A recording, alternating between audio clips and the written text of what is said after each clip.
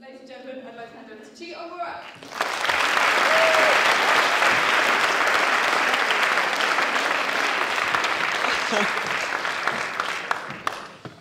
Thank you so much for that introduction, Helen. And yes, I am MP for Newcastle Central and a shadow minister in the Cabinet Office, so that does make me a politician. But first and foremost, I am an engineer. And as Helen said, I actually studied electrical engineering here at Imperial College.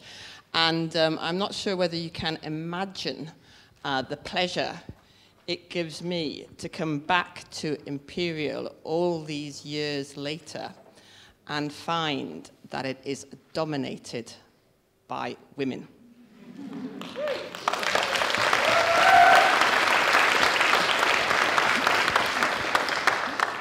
It may be for one night only, but we have to make it last longer. And the reason I've called my presentation Reclaim the Bite is because, yes, in engineering, we are pushing to get women to be a whole, 20% of professional engineers. But in computer science, there was a time when the whole world's computer programming talent was female. So there, we are just looking to reclaim, part of what was entirely ours at one point. So this is me, this is my background. I was elected in 2010 as Member of Parliament for Newcastle. But before that, I had spent 23 years, in fact, working as an electrical engineer. I joined the Labour Party when I was 16, but I decided that I wanted to go into science or engineering when I was actually about 9. So politics and science engineering have pretty much been my whole life. And now I can't speak, and neither yet can Helen, to the success of my political career. But I can say that as an engineer, I had an absolutely fantastic time. The pleasure of being able to wake up every morning and knowing you're going to do something that is enjoyable and satisfying, that is the most precious thing in the world. And I worked all over the world. My first job was as a hardware development engineer working for Nortel, living in London. Then I worked as a software engineer living in Paris. For Cable and Wireless, I did a lot of work on global networks, particularly in the Far East. My favorite commute was when I worked for Telligent in the US. I was living in Washington, D.C., working in Virginia. And every day, as well as driving through a lovely national park, I passed the newly built CIA headquarters, the George Bush Center for Intelligence. That always put a smile on my face. And then I worked in Nigeria building out GSM networks. So I was always an exception, as these figures show. And indeed, that figure there, the fact that in 25 years, the proportion of girls studying electrical engineering in this institution has hardly changed at all. That made me absolutely determined when I did go into politics, when I was elected, not to wait another 25 years before making a difference. And so if you're looking at, why to get more girls into engineering or ICT, then the question, of course, you ask yourself, why did I go into it? And Layla mentioned this earlier. Why did I? Well, it's hard to say. I mean, I grew up in a council estate in Newcastle. There weren't very many. There were no scientists or engineers. But I did have fantastic teachers who taught me all about great scientists like Archimedes and engineers like George Stephenson, who was brought up just down the road. I preferred him, not just because he kept his clothes on, but 2001 was my favorite film as a child, but I have to say I also really liked National Velvet, and I never thought of becoming a jump jockey. So, you know, it's impossible to say. There are so many different factors which influence our choice of career that the only thing that we can say, I think, with any certainty is that there is no single solution.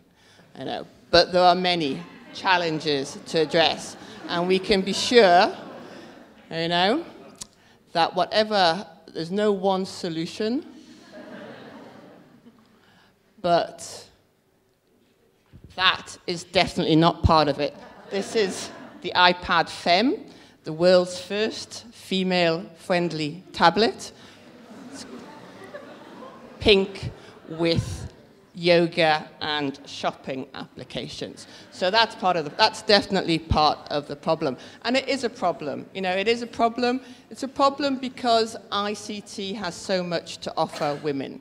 As an engineer, I worked all over the world. I had great jobs, well paid, flexible, satisfying. I'd say that the achievement of which I am probably the proudest in my engineering career is this, which is the wireless backhaul network in Nigeria that I helped build out when I was there in 2001 to 2003. So that is still working, still helping, you know, Africa's most populous nation communicate with each other. You know, lots of really important stuff. I'm sure there's a bit of gossip on those phone lines as well. But whatever, you know, that is an achievement. That is something I'm really proud of. And that is a kind of career and opportunities that engineering offers women. And also, women have so much to offer engineering and STEM because, you know, diversity is not a nice to have. You know, it's not an add-on. Diverse teams are absolutely essential to be creative and to be successful. And we need to make sure that the technology that we have is not just developed by a narrow proportion of society. I mean, imagine what kind of technology we could have if it was developed by a representative proportion of the human race.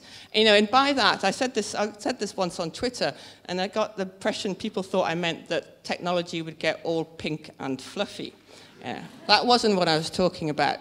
What I'm talking about is that if we have technology which is developed by a more representative proportion of humanity, it will be more humane, and then we might actually like it, you know, as opposed to this. I've got to say, this is, I believe, the worst rollout of new technology ever in the history of the universe.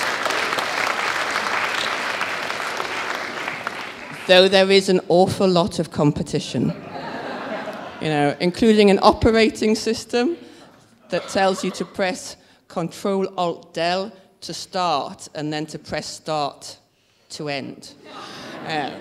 But so that's why it's important. And our industry says it wants to change. As Shadow Minister for Innovation, I wrote to the top 10 tech companies in the UK, and when you get a really impressive letter heading, as you do as an MP, it's amazing who will respond to your letters.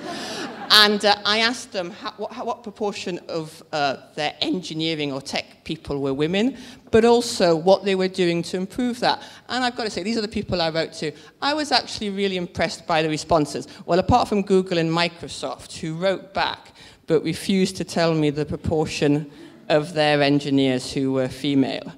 Citing confidentiality, which made me think either they have so few engineers that are women that revealing them would reveal their names, or they don't know how to protect your data. Anyway, everyone else did write back, and I was actually, got to say this, really impressed. They talked about the importance of female role models. They talked about networks. We've got this great event here, Finding Ada Lovelace Day. I do really think that we have the moment to change.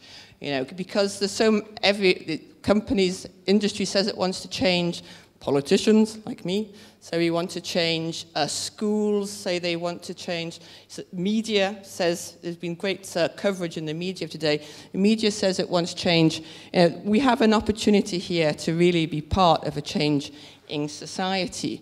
And that's, you know, because I think what I just want to finish on is this isn't about girls, and it isn't about boys, and it's not about women, it's not about men, it's not about some abstract idea about gender parity. It really is, for me, about the future of the human race. Because technology, science, engineering, mathematics is a key part of that future. And we all need to understand it if we're going to take part in taking those really key decisions about our future. So, you know, we all agree that we want change. It is up to us, to everyone in this room, to make sure we hold their feet to the fire till we get that change. Thank you very, very much.